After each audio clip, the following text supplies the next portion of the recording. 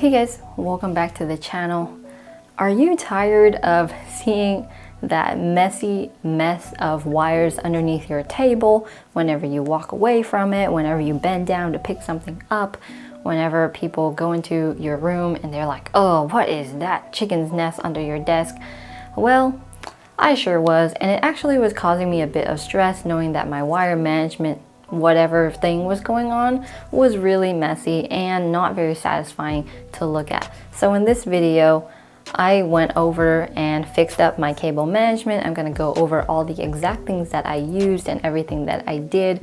So maybe that can inspire you to do some cable management yourself. Let's jump into it.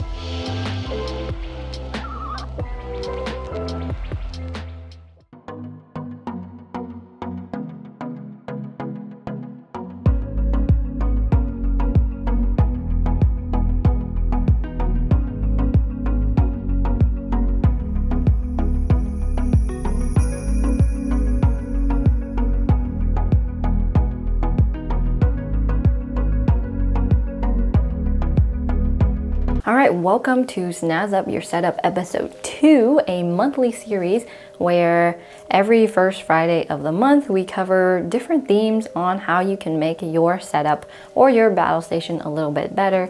It can include things like this where it's themed around wire management, themed about a certain setup or things like that, or it can include very cool desk accessories that we just stumble upon or we're using, and different things you can trial in your setup to see whether you like it better or not. I'm thinking someday we'll do something on lighting, something on a theme set around different brands. Ideas are welcome, so if you have any ideas, feel free to put them in the comments down below. Okay, wire management. It's something I've been hesitating to do because I've never done it before. It's stressful, but it's stressful leaving it there like that as well. So I decided to take the plunge. I watched a bunch of videos on the internet, on YouTube, on different wire management systems, videos, examples, inspiration, all that jazz. And I bought a ton of products on Amazon just to see what I could do with my setup. So I ordered a bunch of items. These are some of the items that I bought, and if you want to purchase anything for yourself, they're linked in the description box down below, like always. So the first thing I got were a bunch of zip ties and a bunch of zip tie holders, I guess, with adhesive backs. So you peel the tape, stick it on, and then put a zip tie through that. And that's really easy because you can pretty much place them wherever you want. I got a lot of zip ties. Alongside that, I have a lot of Velcro ties as well. And I really love these because they're reusable. And if you want to disconnect something and replace something, you can without cutting through your zip ties and doing that all over again. I also got a single monitor stand. I know this is upsetting because there's no more Supple Leopard on my desk. But don't worry, because I put the Leopard somewhere else, and it's also a really crucial part of the setup too. So links for that down below. Check out Supple Leopard if you want to become more mobile. Anyways, I also got adhesive cord organizers. These are really convenient. I got an under the table cable tray or a rack, and that came with 2 surprisingly, and I only used 1. And then I also got a power strip that I could screw directly into the table as well, so I can hide more of those wires. And last isn't something that you can buy, but I save a lot of those twisty ties or bread ties that you buy on bread or whatever, and I save those up, so whenever we go shopping and we're done with the bread, I just throw them all into a Ziploc baggie somewhere. So I got a lot of those, and I like those because they're flexible. They're also really easily removable, and they're sort of free. So I decided to do this all in one day. I thought it would take me 5 hours, so I blocked it Saturday morning on my Google Calendar. But in reality, I think it only took me like 2 hours, and I got really into it. I was definitely in this nice state of flow where I was like, ooh, I know exactly what I'm gonna do and I don't want it to stop. So I started with disconnecting everything on the table, under the computer, whatever needed to go. And then I removed everything from the table. I made sure it was all empty. I cleaned it. So start off from a blank slate from square one. So we flipped the table around, and the first thing was we positioned the cable rack and the outlet somewhere. My spatial reasoning definitely isn't the best, so I needed Jake's help for this. But once those were screwed in, it felt pretty good. So I flipped the table back over, pushed it where it needed to be, and now we get to the cables. So the only wire that you see is the wire of the outlet that goes down one of the legs that plugs directly into the wall. So that's the only visible wire if you're looking at the table from top down. Everything else that needs to be powered connects directly into the outlet under the desk. Pretty smart. And I only needed to use like 3 zip ties for that.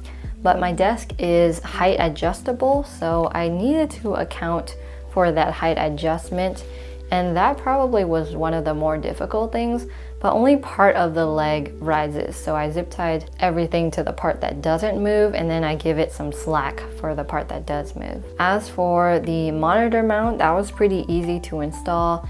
It needed to be a little bit on the side because I like my monitor pushed all the way back. So I zip tied the cables to the monitor. I know you can still see a little bit, but it's a lot better than what it was before. And then as for a lot of the cables, I tried hiding it behind the speakers. So if you look at it from the side, you can see a lot of little things going on, and everything just goes into that cable tray and then routes back out into my PC.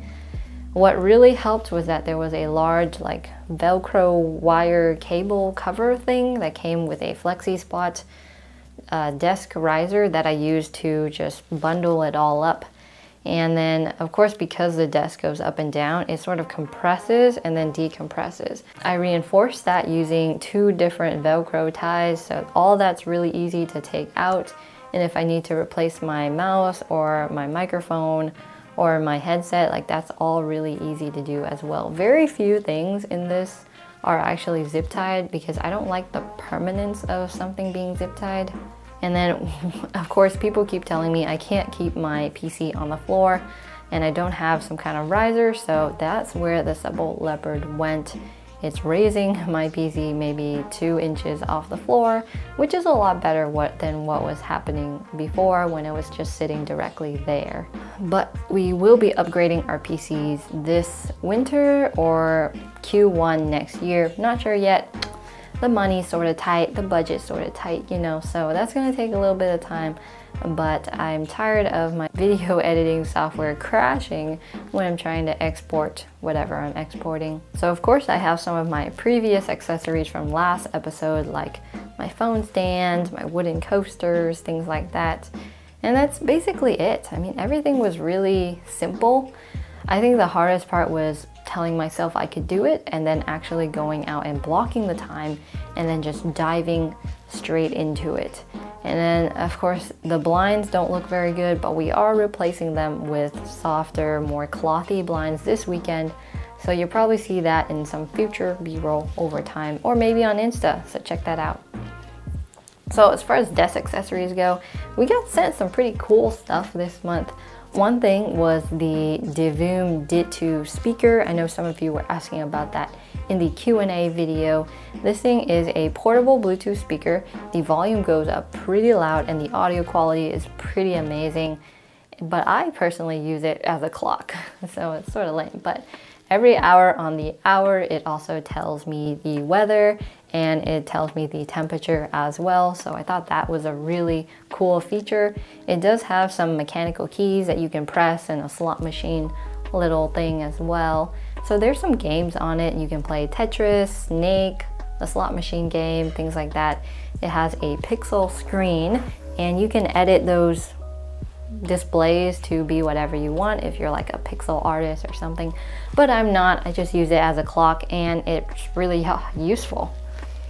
Alongside that, we use it as a speaker during cardio sessions or when we work out outdoors in our outdoor gym area. It connects really easy to your phone. You just turn on the Bluetooth, find it, connect it, and that's it. It lets you turn up the volume up and down using some of those buttons. And there are other displays on there, but like I said, I don't really use them. And alongside that, it comes with a cute carrying case, but I just leave it on the floor.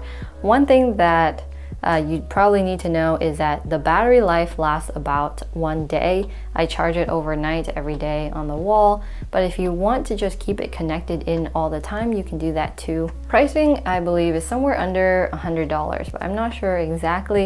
You can check those out in the links down below. We also got sent a Flexispot M7MB desktop riser. Now this isn't like the perfect product for us, but if you're working from home or studying from home or whatever, and you already have a table, but you want to adjust it to a height where you can stand and then sit and, you know, go back and forth like how we do with our height adjustable desks, this is something that's sort of affordable, and you don't have to trash your old desk. You can just transform it. So that's really cool. They do have different options available with different heights and widths and sizes as well. This is one of those products where I would have really loved to have when we first made the switch from working in the office to working at home. I had a desk that, you know, couldn't really be moved up and down, but I know that I couldn't just sit at my desk all day, even though that's what I pretty much had to do because I was working from home and I was on the clock pretty much the entire time. And this product would have been really great for that. It has, I believe, 35 inches across, so that's where you can put your monitor. It can fit 2 monitors if you need to. And then it has like a detachable mouse and keyboard space that you can just plug in and then lock it in place. It doesn't really work if your keyboard is more than 10 keyless. That's, if you have a full-size keyboard, I don't think it's going to work out because you're just barely going to have any mouse room. And personally for me, mouse room is just so important. Rather than really extending your arm and really protracting your scapula to get your mouse to do anything, I think you should just go for the compact keyboard, make some of those sacrifices there. 65% or 75% I think is a really good layout for this specific setup. And then a wireless mouse would help as well. But changing the height's really easy. There's like a plug, a switch on the side that you just hold and it goes up. I believe it's like hydraulic powered. Going down requires a little bit more pressure. You have to hold it and then press a little bit. But I mean, it's pretty easy to do. I can do it. I'm pretty weak. And it holds up to 33 pounds. So I think that can hold way more than 2 monitors. You can put your notes on it, books, whatever. And alongside that, it does come with some adjustable zip ties. It also came with the large Velcro cable holder that I stole for my setup. And I think it costs about $140, so that's pretty affordable if you compare it to replacing your entire desk. So my desk was about $300 and Jake's desk was about $400. So depending on what kind of height adjustable desk you want, the price can definitely go up real fast. Especially if you go for something very nice, like one of those uplift desks. That's actually what I want, but we couldn't afford that, so I went with something a little bit more budget friendly. This is very budget friendly compared to any of those options, and it will get the job done.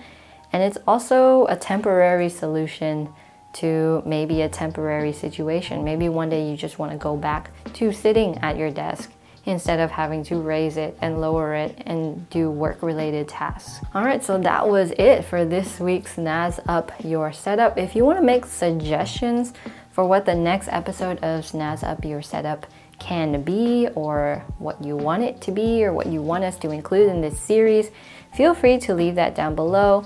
And also join our wonderful Discord server where a lot of people can help you on pretty much anything from keyboard builds to purchase suggestions to audio file suggestions, PC building. You can talk about food, pets, music, all that jazz, all happening in our Discord server. Links down below as well. As for some ideas that I've been having for Snazz Up Your Setup, I was thinking something like lighting or RGB, or I don't know, like different lighting for different situations like studying and work, or dim light or gaming, things like that. And then another one I was thinking about is sort of a desktop organization system if you have a lot of junk, if you're working throughout the day, like where are you gonna put all your pens, your notes, things like that. And then another idea I had was like a complete budget battle station, I guess, but I don't know. I'm just talking out of my brain here, you know. Suggestions are welcome. Let me know if you're doing wire management anytime soon, and if you want, feel free to post a picture in our Discord server about that. I'd love to take a look, or tag us on Instagram and we'll take a look at that as well. Thanks for watching. I'll see you in the next one.